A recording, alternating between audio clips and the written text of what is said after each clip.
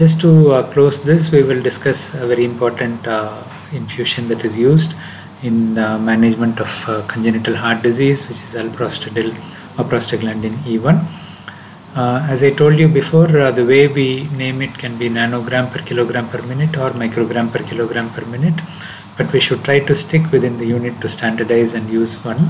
In our unit we are using microgram per kilogram per minute, even though it comes in decimals and small numbers, because the cardiologist prefers to use it that way. So the range is 0.005 microgram or 5 nanograms to 0.1 microgram to 100 nanogram per kilogram per minute. It's a wide dose range.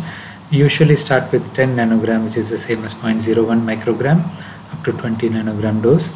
The diluent can be dextrose or normal saline. The concentration used is usually 10 microgram per ml, which is preferred. We can also use 5 microgram per ml if the dose is very low, so it's easier to use on the pump. The ampule contains 500 microgram per ml of the prostaglandin E1.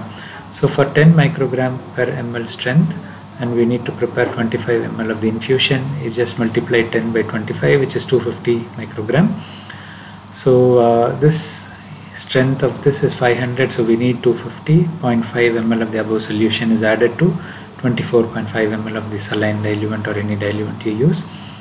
For our example, we use a 3 kilo baby needing 0.02 microgram per kilogram per minute.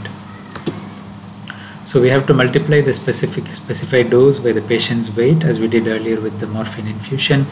So 0.02 times 3.06. Multiply this by 60 to get the hourly dose. So 0.06 times 60, 3.6. And you have to divide this by the drug dose in the syringe, which is in microgram. So 3.6 divided by 250, 0.014.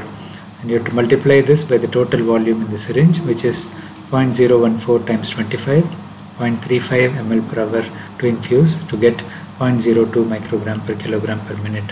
So you can go over this again, the recording will be available, and just to understand and practice, you can use different doses or infusion rates that you want to use.